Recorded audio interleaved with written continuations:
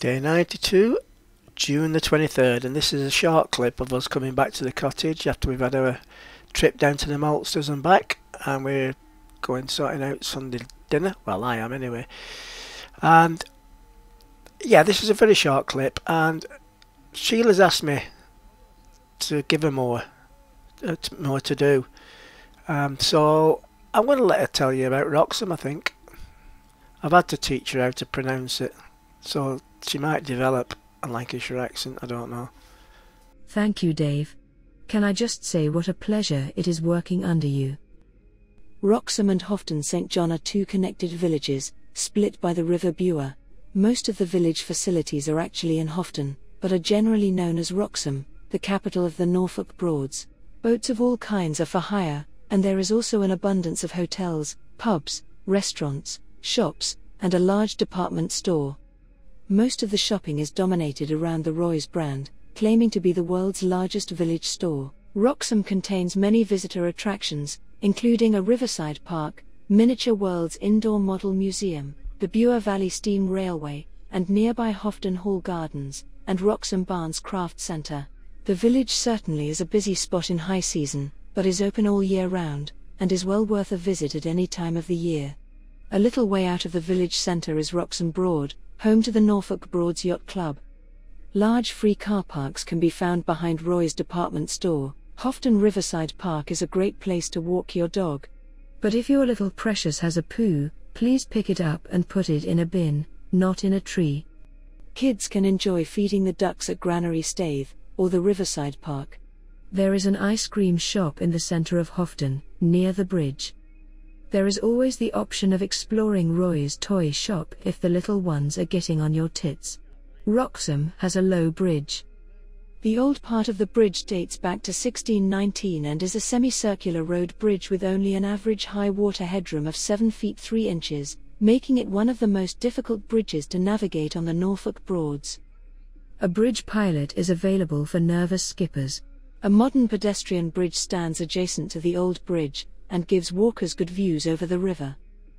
Even though the bridge technically divides Houghton from Wroxham, they are collectively known as simply Wroxham, the capital of the Norfolk Broads. However, the majority of the facilities are actually located in Houghton. To help you remember which bit is called what, the two parts do have their own village signs. Wroxham is one end of the Bure Valley Railway. Opened in 1990, the Bure Valley Railway offers an 18-mile round trip through picturesque countryside, which is as varied, interesting, and beautiful as any to be found on a railway journey in England.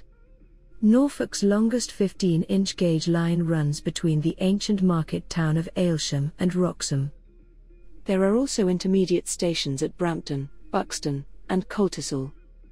Visitors can walk or cycle along the side of the entire line to Aylsham. For those wishing to travel by train, the line runs regular, steam and diesel train services. Many thanks to tournorfolk.co.uk for most of the information. I only had to add little bits myself.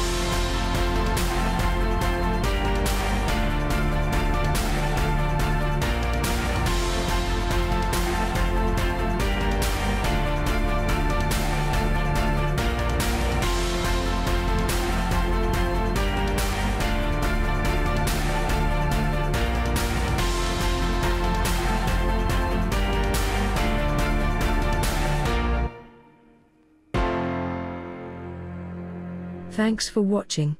Please subscribe so you don't miss out on Dave's new stuff. Tomorrow we have a trip on the Bure. We pass St. Bennett's and join the River Thurn.